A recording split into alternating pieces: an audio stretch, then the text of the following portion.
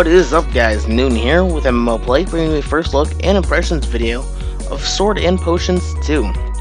This game is a single-player RPG, and the basic overview of the game is you're a shop owner, you run a shop, and you make items to sell to potential customers. Now as your day goes on, customers will come in and out of your shop requesting different items or asking to be sent on a quest, allowing you to be brought back money and different items to keep expanding and building your business. Now as you can see here, customers continue walking into my store, asking for different stuff, and as long as I have them in stock, we can sell to them.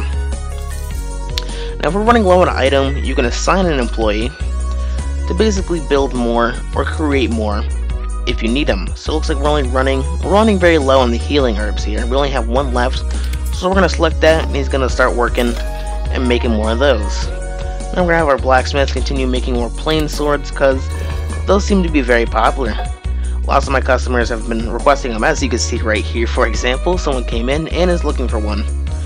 But we got a little timer, it'll be almost done, so we'll keep her waiting just for a few minutes. We're going to tell her to wait. She's going to happily wait for us until that's over, allowing them to pretty much stay in the shop a little bit longer without walking away angrily. So he wants some iron braces. We got 3 left in stock, so we're going to sell it to him. And he walks away happy. As you can see over here, we have the timer, and the timer basically is how long the day is. Once the timer's up, the day will be over, and it's going to show you a summary of what your general profits and top items you did for that day. Alright, the day is over. Here's the summary for our day. Here's today's total profits, our top selling items, our top buyers, and most used resources. So once you've overviewed that, you can go ahead and hit next, and in the beginning of the game it's going to bring you to a lobby where you can go hire more employees if you have the money, and then later on it's going to bring you to this map over here, which is a little town, and the town is basically different locations where you can open up a shop.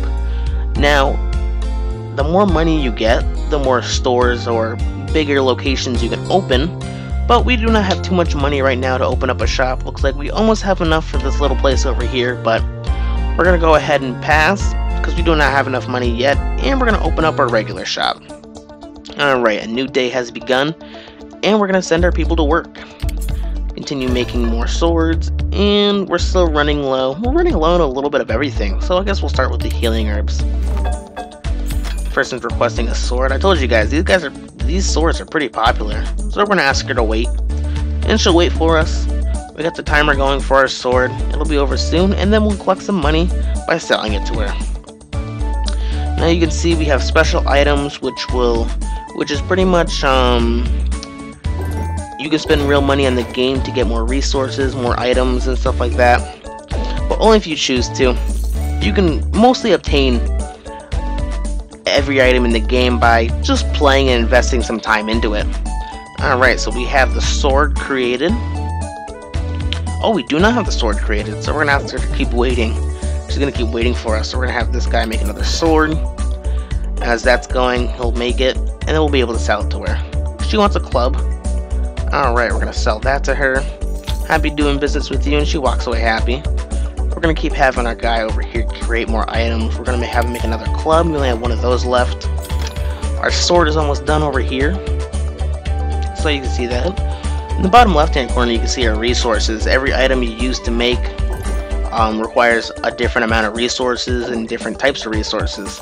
But the more you use it, the more the number will decrease, but it's okay. Over time, the resources will come back. So you can see, if you could see them, you got a little timer going. Alright, this guy wants some iron braces. We're selling quite a bit today, but we ran out of iron braces, so we're gonna have our store owner make some more of those, and we're gonna have some more plain swords being made. As we're working on those, maybe we'll have 1 or 2 more customers come on in, but other than that, our day is pretty much over, and we're gonna go over with the summary and show pretty much our day's worth of work. Now we have our summary. You can see today's profits, 140 gold. Top selling items, different from yesterday. It's okay, things will vary day from day as you keep playing. Our top buyers and most used resources.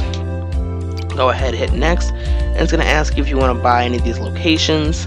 don't have enough money yet, so we're going to continue and open our shop and continue playing.